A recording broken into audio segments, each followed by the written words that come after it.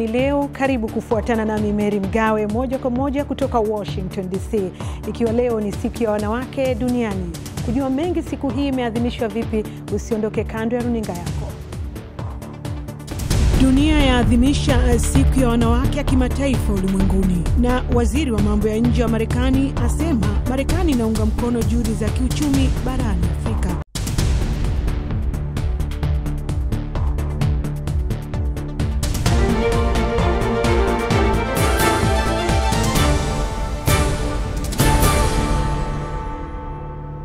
Kila mwezi Machi 8 dunia inaadhimisha siku ya wanawake duniani.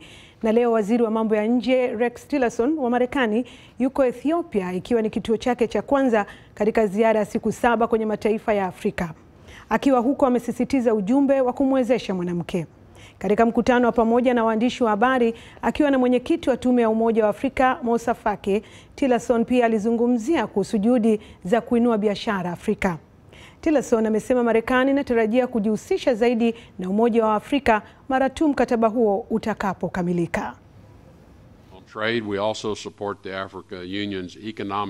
Katika biashara pia tunaunga mkono juhudi za Umoja wa Afrika kuhusu utangamano wa uchumi, kupunguza vikwazo vya biashara ya ndani katika bara la Afrika na kuchochea biashara ya pamoja, jambo ambalo limekuwa lengo katika maridhiano kwenye mkataba wa biashara huria ambao Marekani inaunga mkono pia.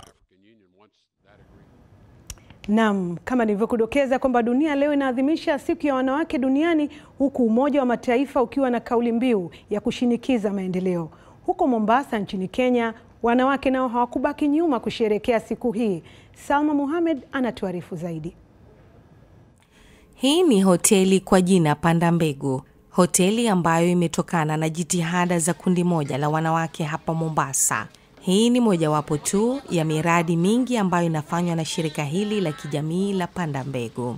Wanawake hapa wanahamasishwa kuhusu ujasiriamali kabla ya kupata mikopo ya kuanzisha biashara zao binafsi. Hapa nilipo na watoto hawana kazi, wako majumbani, wazurura watafuta kazi hawapati, wanawake. Sasa mimi kama nyanya nimejitolea wale wajukuu zangu wasikae nyumbani wende shule. Dunia inapoadhimisha siku ya wanawake ulimwenguni, wanawake chini ya mradi huu walikutana kuangazia mafanikio yao. Walisherekea kwa kupiga densi na kushauriana. Wanawake hao wamefanikiwa kupata zabuni katika serikali ya jimbo la Mombasa, hatua iliyopanua mtaji wao na kufikia kutoa mikopo kwa wanachama wengine kufanya biashara zao binafsi. Kupata zabuni, wanawake hao wametumia ushawishi wao kushinikiza serikali ya jimbo kuwapa zabuni za serikali na pia kuangazia masuala yao muhimu. Tumeweza kupata mafanikio mengi. Tumeweza kupata paka ajira kwa wanasiasa. Kuna wazazi ambao walifanikiwa kupata nafasi za kazi watoto wao kwa wanasiasa na tunalishukuru hilo. Tumeweza kupata basari wanawake sote 564 kutoka kwa wanasiasa. Tunashukuru hilo pia. Tumeweza kupata tenda ya milioni 4. Tuliweza kupewa na gavana wetu Hassan Alijo, tunashukuru pia hilo. Kila penye jambo zuri hapa kosi dosari. Wanawake hawajafanikiwa zaidi kimaendeleo na hii ndio sababu. Wamama sana ambao inawasumbua, wengine ni wavivu. Wanataka ile pesa ya haraka. Mshanielewa? Wanataka wapate pesa ya haraka. Na hajui kuwa ukifanya biashara yako, ukipata shilingi, ile shilingi inazaa inakuwa shilingi 10. Serikali zinahimizwa kuongeza kiwango cha pesa kinachotengewa maendeleo ya wanawake, kurahisisha utaratibu wa kupata mikopo na kutoa mafunzo zaidi. Kauli mbiu ya sherehe za mwaka huu inasema kushinikiza maendeleo, na wanawake hawa wana kila sababu ya kusherekea hatua waliopiga kutokana na miradi wanayotekeleza. Inahitaji kujitolea zaidi kwa mwanamke ili kuweza kufanikiwa kutokana na changamoto za kifamilia. Lengo kuu ya kuandaa warsha kama hii ni kuonyesha wanawake wote ulimwengu mzima chochote kinawezekana. Inahitaji bidii na uvumilivu. Salma Mohamed, VOA Mombasa.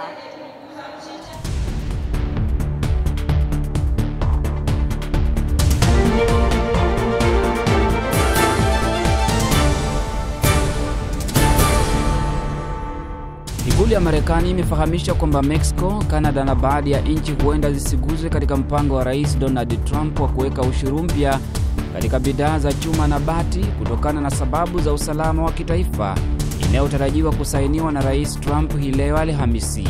Lakini waziri wa mambo ya nje wa China Wang Yi ameeleza kwamba China ipo tayari kulipiza kisasi iwapo Rais Trump atatekeleza kile ametaja kama vita vya biashara. Waziri wa mambo ya ndani wa Uingereza Ambaye amesema kwamba wapelelezi nchini Uingereza wanajaribu kupata ufumbuzi kuhusu nani aliyempa sumu ya kudhuru mifumo ya neva aliyekuwa jasusi wa Russia pamoja na binti yake. Madaktari wamefahamisha kwamba watu hao wawili wako katika hali mahututi na wanajitahidi kuokoa maisha yao pamoja na polisi mmoja ambaye pia aliugua ghafla baada ya kujaribu kuwasaidia. Shughuli ya kuhesabu kura inaendelea nchini Sierra Leone siku moja baada ya wafuasi wa upinzani kukabiliana na polisi wakidai kuwepo njama za udanganyifu katika hesabu ya kura hizo. Wachambuzi wa siasa wanasema kwamba huenda mshindi akakosa kupatikana katika duru ya kwanza kwa kukosa kupata 55% zinazohitajika kikatiba. Na maafisa wa polisi wa Australia wanamsaka mtu anayeaminika kuhusika katika kuwashambulia na kuwajeruhi watu 4 kwa kutumia kisu katika wilaya ya Leopoldstad karibu na mji wa Pratia Park.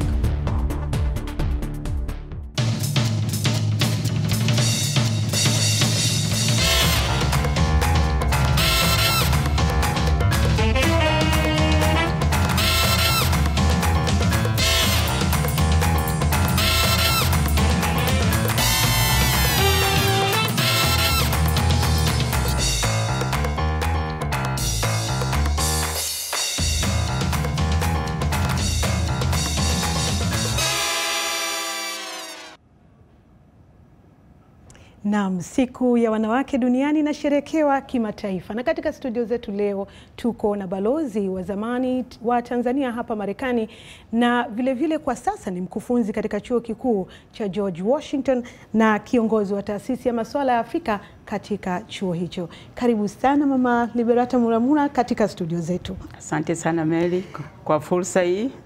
Nafurahi kuwa hapa katika hii siku maalum. Ndio kabisa. Wanawake. Na kwa kuanza tu labda nianze kwa kukuuliza, tunaposema shinikiza maendeleo, hii kauli mbiu ambayo imetolewa na Umoja wa Mataifa, kwa mwanamke wa kawaida kabisa kule Bukoba, kule Sumbawanga, inamaanisha nini? Kwa kweli mimi niseme kauli mbiu hii nzuri kwa kuwa sasa hivi wanawake wana mwamko wa kujiletea maendeleo. Umetaja kuhusu kijijini. Nilikuwa likizo nyumbani kijijini. Mimi kigezo changu kikubwa au kipimo cha kwamba kuna maendeleo, kuna mwanamke ambaye ana mwamko, huwa ni kijijini kwangu. Nakumbuka marehemu babangu aliniambia kwamba huwa mnafanya warsha, mikutano, huwa mnawatuuliza, huwa mnauliza wanawake wanataka nini, wamefikia wapi, changamoto zao ni zipi. Kwa hiyo mimi nilichukulia hiyo kama changamoto. Kwa hiyo safari hii kwa kweli pale kijijini nimekuta wanawake wanaambia jamani, si tuko tayari, tusaidie, tuweze kupata mafunzo katika hivi vikoba. Hivi ni vyama vya kuwekeza na kukopa. Sisi tu kweli tunaweza, tuna miradi mingi lakini tunakosa mtaji. Kwa hiyo kitu ambacho unakuta kwamba sio zamani ulikuwa ukienda wanakuomba pesa.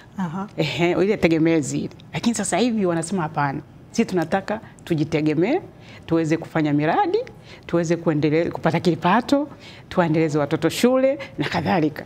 Kwa hiyo ndio maendeleo. Sawa kabisa, maendeleo. Tukiangalia sasa katika mfumo wa uongozi, wewe kama kiongozi, ukiangalia bara la Afrika, hasa Afrika Mashariki, kuna maeneo ambayo kama vile Kongo kuna vita. Wanawake na watoto ndio wa kwanza ambao wanaathirika zaidi. Sasa huyu mama anaposikia kwamba kuna kushinikiza maendeleo, je, haya maendeleo na malengo haya yanayoweka serikali husika ama taasisi zinazohusika yanamfikia kweli mwanamke aliyoko katika hatari kama hii? Yaani kwa kweli tena pia niko kwenye board ya wanawake ambao wako kwenye matatizo ya kivita.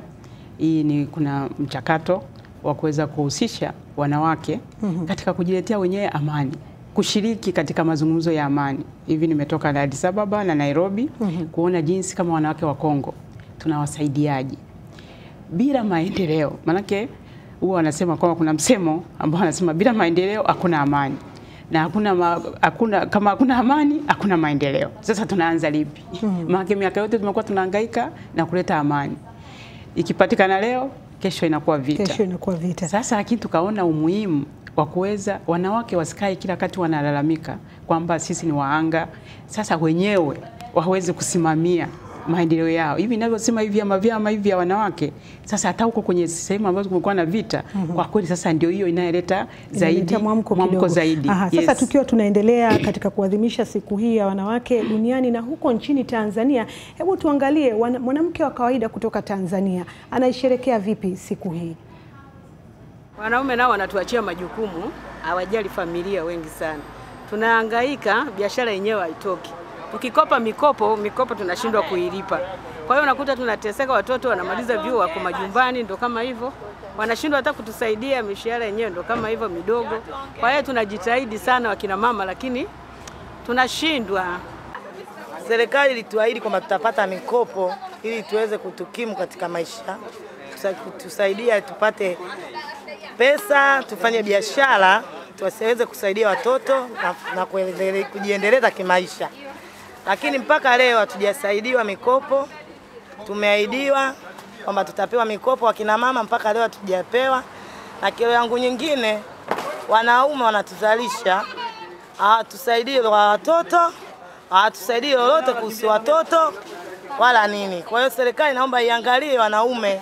Siku napata hasara, siku sipate hasara, basi nasema tu sasa nitafanyaje? Leo siwezi nikakosekana kwenda kufanya biashara kwa ajili ya kufanya nini?